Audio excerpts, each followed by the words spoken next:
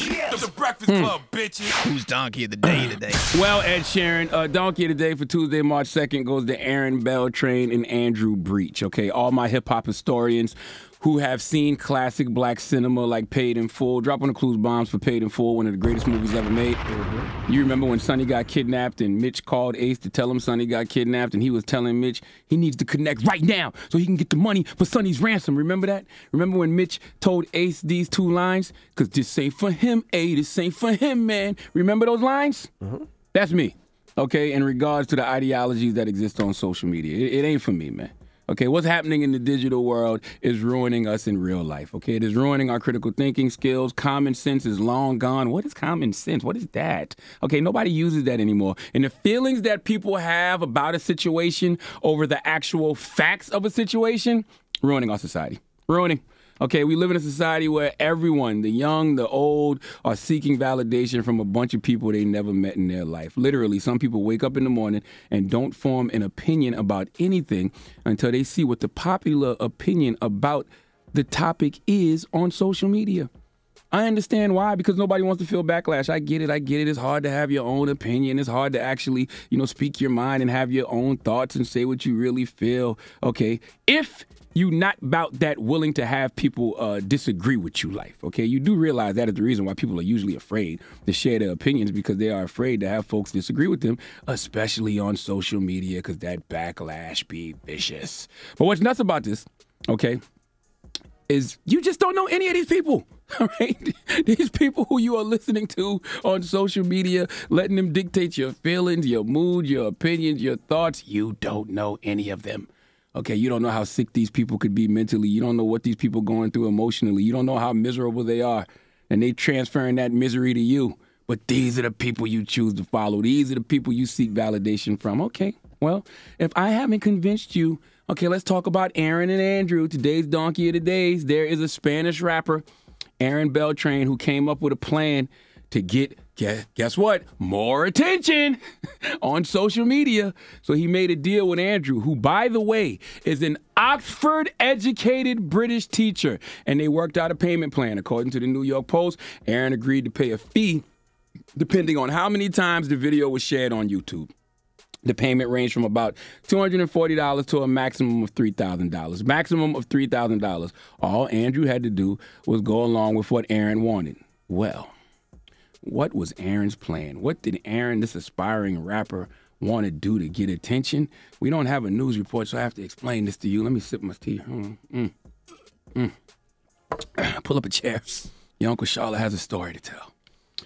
One afternoon, okay, one evening, just before 7:15 p.m., both men were in the victim's bedroom. Andrew tied his pajama cord around the bottom of his penis to avoid hemorrhaging. Hemorrhaging? Somebody out there listening to me just said to themselves, hemorrhaging? As they bite into a chicken biscuit from Bojangles. Hope you got some grape jelly on that thing. But yes, I said hemorrhaging. Eat your biscuit. Now, Aaron, a.k.a. the accused, sat on a chair in front of Andrew, pulled out a 12-inch kitchen knife. And what do you think happened next? He proceeded to cut Aaron's penis off. Why you stop chewing your biscuit? Finish that. Police found Andrew, who is a teacher who teaches at a local language academy, bleeding heavily after the stunt. Now, Aaron said he did it just for social media attention, but another officer said Andrew wanted to sever his penis because he did not feel like he was completely male. True story. When they interviewed Andrew in the hospital, he said, and I quote, he did not feel 100% a man and wanted to get rid of his penis. Andrew, it's surgeries for that. Okay, you a whole teacher, all right? People trust you to teach their kids every day, but these the kind of choices you making in your free time? I mean, I've let a friend give me a haircut before. Okay, you might even trust a friend with a tattoo gun, but to trust a friend with a home sex reassignment surgery? Then you made a deal with your friend to pay you based on how many views the video of the amputation received on YouTube? By the way, these aren't kids. I'm looking at their pictures. These are grown men with beards. Okay, the guy who got his penis cut off is a teacher. All right? The other guy's an aspiring Spanish rapper. And this is with whom you want to place your fate?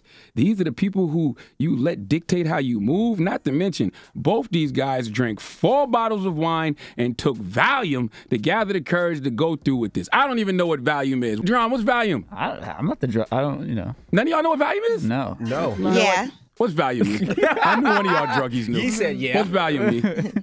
It's like a prescription medication, I guess, for you to be able to go to sleep, relax. Okay. Well, they took 4 bottles of wine and took Valium to gather the courage to go through with this. Listen, as Mitch said in Paid in Full, this ain't for me, eh? And I'm fine. Y'all can have this social media era. And did I tell y'all that prosecutors admit the amputation was consensual, but Aaron the rapper still bears criminal responsibility, and Andrew lied and said he cut off his own penis, contradicting his sworn statement that Aaron the rapper was responsible? Just a whole bunch of mess and confusion. And you wonder why you feel like a mess and you feel confused, because these are the people you are seeking validation from on a daily basis. And people like this are seeking validation from you on a daily basis in the form of likes and retweets, views, and the worst drug known to man, attention. Listen, people, never chase love, affection, or attention. If it isn't given freely by another person, it isn't worth having. Kids, I promise y'all it's not worth it. Stop it, okay? It's not worth dying for, and it's damn sure not worth losing your penis. But you only find yourself in situations like this when you live for the attention of the crowd, social media or otherwise. Always remember, if you live for the praise of people, you will die by their criticism. And if you live for social media attention, you will lose your penis, your pee-pee, your Peter, your prick. Please let Remy Ma give Aaron Beltrain and Andrew Breach the biggest hee-haw. Hee-haw, hee-haw. You stupid motherfucker. Are you dumb? And I know what y'all thinking right now. What? You want to hear Aaron's bars. You want to hear if Aaron's raps are worth losing your penis over, don't you? Let's play some of Aaron. Let me hear Aaron spit. This is from his YouTube channel. What's this?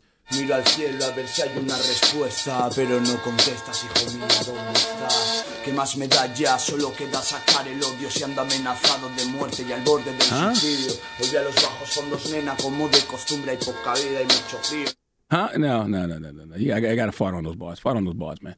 Fart on those bars. You don't even know what he's saying. I don't. What did he say, Drum? How do you know they're not good? What did he say? He was asking for he's saying he was asking for a response and he never got one, and that was the beginning. Nah, I need some Goya. I need some seasoning. Let me put some seasoning on that thing. Now, let me put some little seasoning, put some Goya on that. Now, if I was A&R'ing, Aaron after a time like this, especially after this story, this is what I would be releasing. Let me hear Aaron.